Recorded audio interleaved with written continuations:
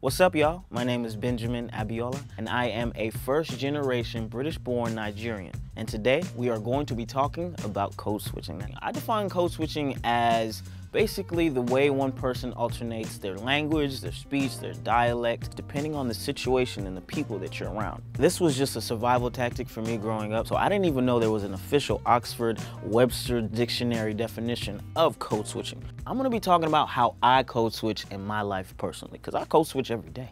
This is the code I use when I'm talking to my friends. Bruh. Can you believe the fight that happened today at school? Bruh, that's what I'm saying. He jumped over the table, picked up the tray, bink, minked on his head. It's like, yo, this was crazy as shit. Hold on one second, my mom's calling. Hello? Hello, mommy. Yes, no, I'm just hanging out with my friends. No, we're just talking about Bible study and everything that we're going to do.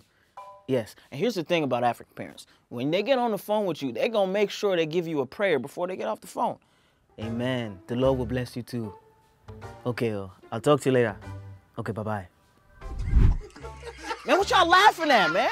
I used to feel some type of way. I was like, let me go off to the corner and take this phone call and not be in front of everybody. But to the point where it was like, you know what? I don't care. This is the truth. This is my truth. And now we are in London, England, where I was born, where my sister still lives. And this is where I switched back to this code because I feel a lot more comfortable speaking to her with a British accent than I do in my American accent. She's also very apprehensive of it because she feels like I'm an Americanized person now. And I think that's just me wanting to stick to that code and still feel that sense of belonging to how I grew up. Let's give my sister a call. How about that? Yo. Hi. So I was thinking this morning, I was like, yeah, I haven't talked to my sister in a minute, so I might as well call her, yeah? How you feel? I feel great. What are you laughing for? Like, what's the problem? I feel like you sound like you're from Canada or maybe Australia. And here's the thing about my sister. Anytime I talk to her, she always laughs or she always points out the fact, like, why am I still speaking with this British code? But the thing is, I'm still that. Your American accent is terrible, though. No, it's not. Yeah. All right, let me hear it. Like, I'm about to, like, meet up with one of my friends. Howdy, y'all. And now we're in Texas. When I moved from England to Texas, it was a big adjustment. I would be in class and I'd be answering the questions, just trying to be a good student. Yeah, I might have the answer to that. Well, here's the thing, on page 4, what's so funny? And I had my friends be like, oi, Harry Potter, oi, get us some tea and biscuits. Well, Harry Potter is actually a fictional character. It's not real, I'm not the real, no, I'm not the black Harry Potter. Alohamora, Speliomus. It's me wanding curses on all of my friends who made fun of me in the 7th grade. Can y'all get some wizardry going on? I had to deal with that every day. So I started picking up the language of my friends that I did make and calling everything a hoe.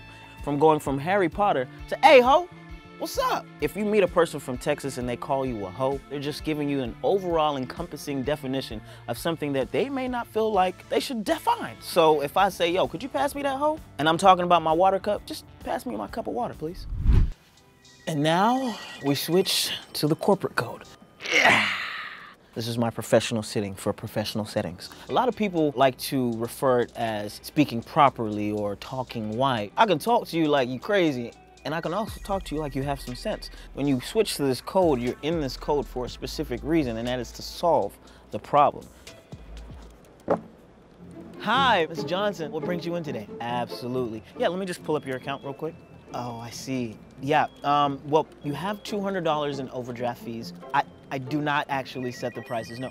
You would like, my manager's actually out at the moment. I can just handle this for you right here, right now. No need to yell, no need to yell, I understand. Yes, Ms. Johnson, this is a one-time courtesy refund. Thank you, Ms. Johnson. Okay, all right. Okay, goodbye. Ladies and gentlemen, that's how you switch in the corporate world. And it saves you from cussing out. Code switching in the workplace is an everyday occurrence, but sometimes there's those coworkers that you feel way more comfortable talking to than others. For example, my black coworkers. Bruh, did you see the reports Michelle left on my desk? Literally, racks on racks on racks. Just, how do you expect me to have this done by the end of the day? Straight tripping. Hey, what's up, John? Yeah, no, I'm actually super swamped right now. Michelle just left a whole bunch of paperwork on my desk, piling up, literally. Yeah, I don't know, it's kind of out of line. Now, can you imagine if I would have said she was straight tripping to John? He probably would have went and told my manager, and I probably would have got fired. So sometimes code switching saves you a job.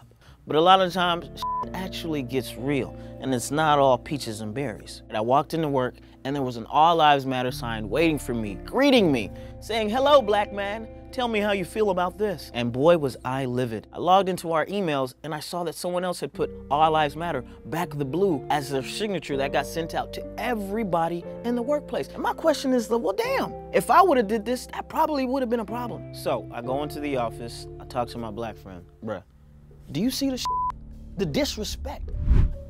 John, Black Lives Matter because black people are getting killed by the police at an alarming rate. It's actually disproportionate to other races. Bruh, how does he not get that? That's what I'm saying. You didn't see him out there marching for Michael Brown. You didn't see him say Black Lives Matter in any of the emails. They didn't even come to us to ask if we was okay. John, the reason I'm upset is because no one here has ever said anything to appease the situation. Where's the empathy? All you all do is say all lives matter as if it's a pacifier to stop us from saying Black Lives Matter. But here's the thing, if all lives truly matter, then black lives would too. You get where I'm coming from?